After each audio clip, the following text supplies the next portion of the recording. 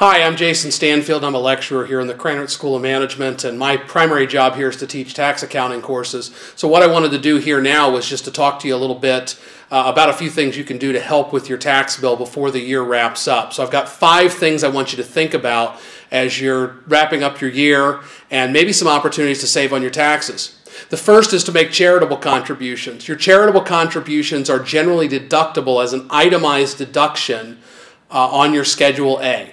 Charitable contributions are deductible in the year that they're actually paid, not the year that you make the commitment.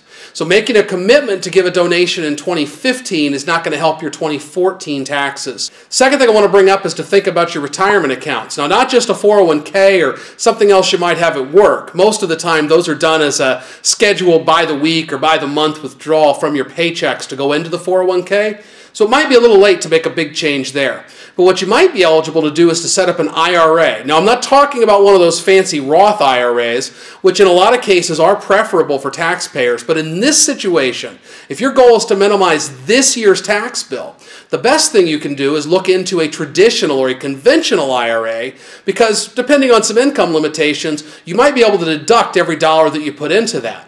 Another thought, third one I want to give you, is to think about education expenses that you plan on incurring next year. Specifically, I'm talking about some of these education tax credits that allow you to claim a credit on this year's taxes against expenses for next year. Now, how do you do this? Well, if you've got tuition expenses for a period in time that's going to start within 3 months of the end of this tax year, if you can, pay it in 2014. You'll accelerate recognition of that credit back to 2014 when it was paid. Next one I want to talk about is a broad strategy about managing your investments. If you've got some investments that have losses, that is, you've paid more for these things than they're currently worth.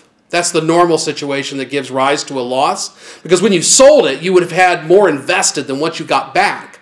If you've got some assets like that you're already planning to get rid of, right? You're not going to hold those for the long haul.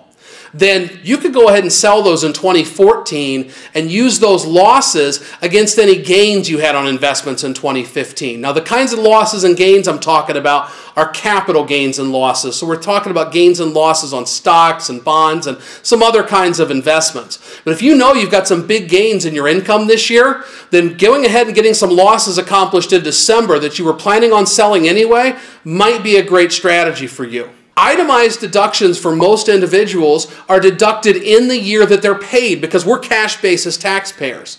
Well, what that means is if you pay more cash this year, then you'll have more deduction this year. So if you're planning on having a big dental procedure, eye procedure, right, medical procedures that aren't really elective, they are medically necessary, but you can control the scheduling, well, you might want to think about wanting to bunch those into the same year.